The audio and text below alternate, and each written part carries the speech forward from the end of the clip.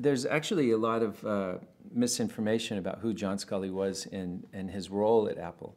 While he was the CEO, Apple had a board, and Apple had venture capitalists that had invested millions of dollars in the company.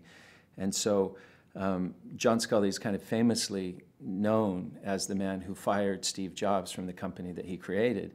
But in fact, John Sculley didn't fire Steve Jobs. Steve Jobs was fired by the board and by the people who were investing in Apple, which is very sad. I had the pleasure of meeting John Sculley, and he's still very troubled by the whole everything surrounding his relationship with Apple, because it ended so abruptly.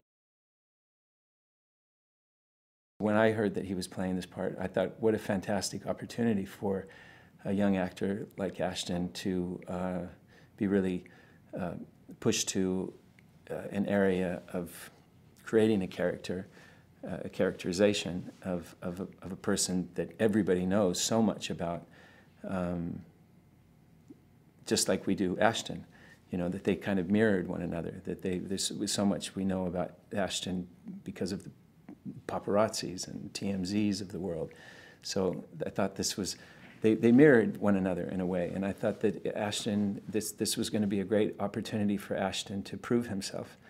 And from the time that I've spent with him on this film, I think he's doing a remarkable job. John Sculley brought to Apple an unbelievable understanding of how to sell something, to sell an idea. That it wasn't computers that they were selling. It was what people can do with a computer, you know, and that is limitless, because people will never stop imagining that they can do something more with their lives. You know, that the computer is just a tool.